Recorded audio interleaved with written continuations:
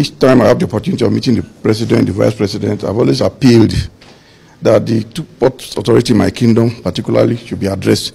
Port authority in the whole of the Niger Delta area, Warri Port, Cocoa Ports, they are there underutilized. Meanwhile, Lagos is overutilized.